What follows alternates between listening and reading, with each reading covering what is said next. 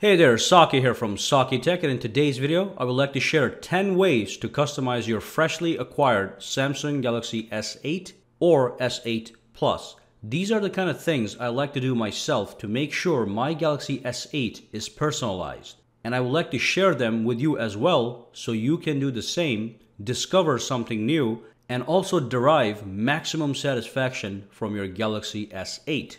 So let's dive right in. Alright, so the first thing I like to do is to actually enable the face widgets. So basically what the face widgets are, if you go into the lock screen of your phone, you have access to a bunch of face widgets. You have the music controller, you've got the upcoming appointments, and you also have the next alarm. So how do you enable these? So basically what you do is, let's go into the phone, let's go into the settings, and then scroll down to lock screen and security, go right inside, and at the bottom here, it's going to say information and face widgets.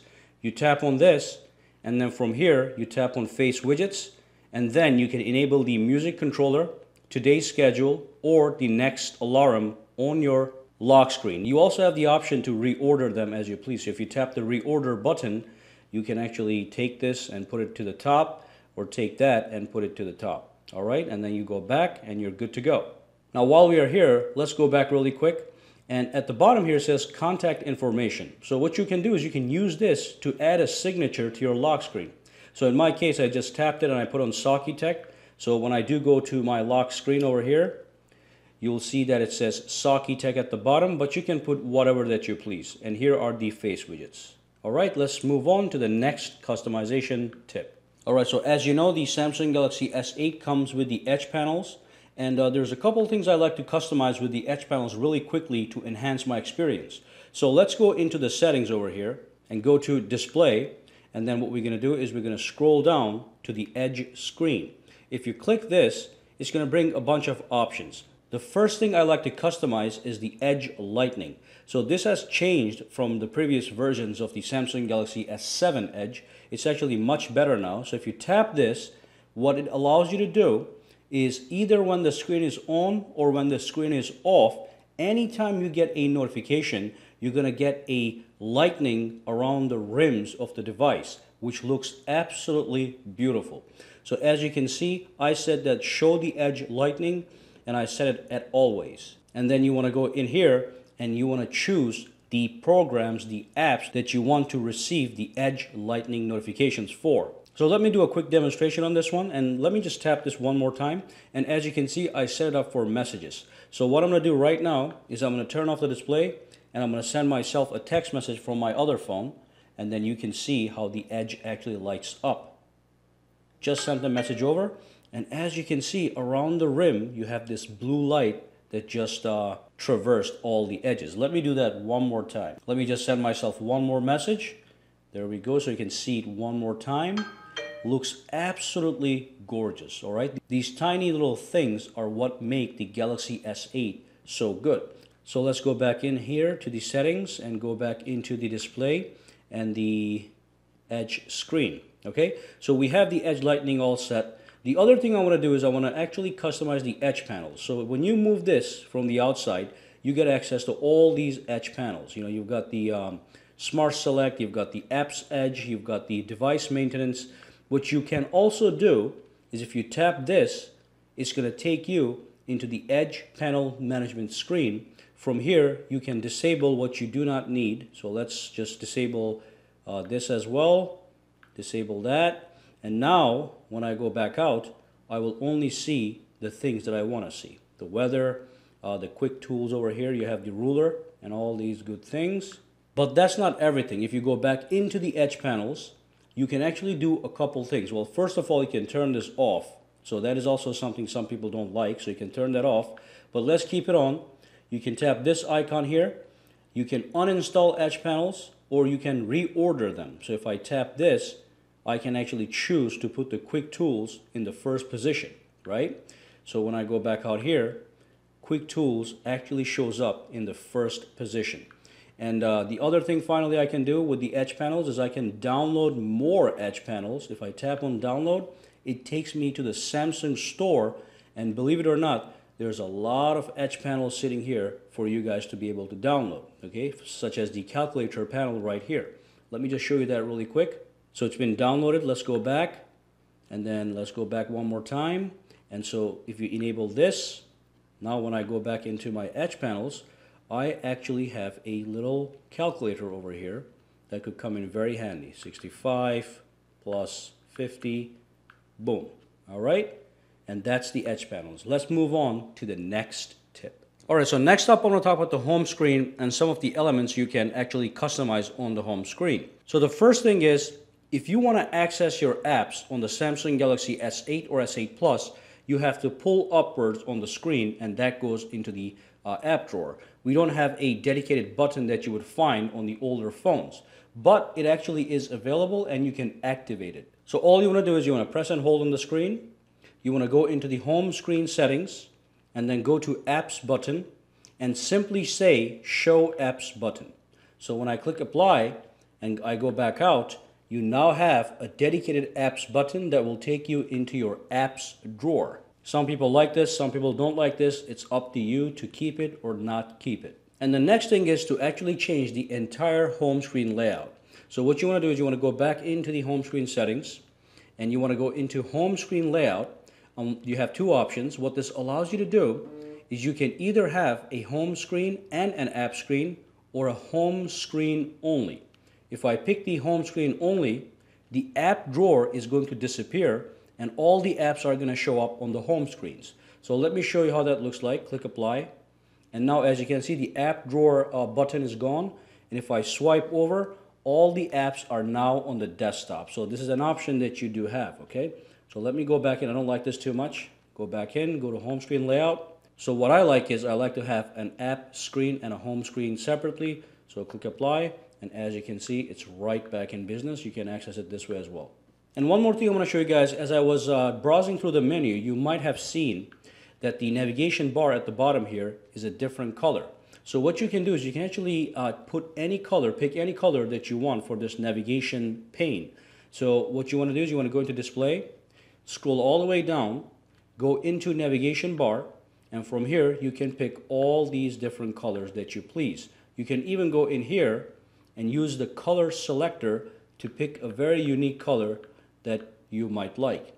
So let's click done. I like to keep this one over here. Absolutely fantastic. And here's a quick bonus tip. You can actually change the button layout. So if I tap this over here, I can swap the back key with the recents key. So I can actually tap on this, tap on this over here, and now the recents key is right here and the back key is right there. So it's, again, whatever makes you more comfortable is the one you should pick. I like this version better.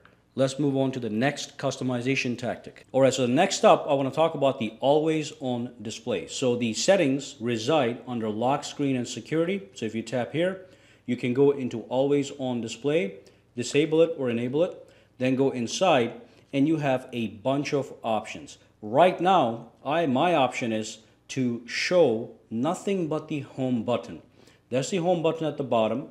So when I turn off my phone, the always on display activates the home button that I can see at all times, which is very convenient.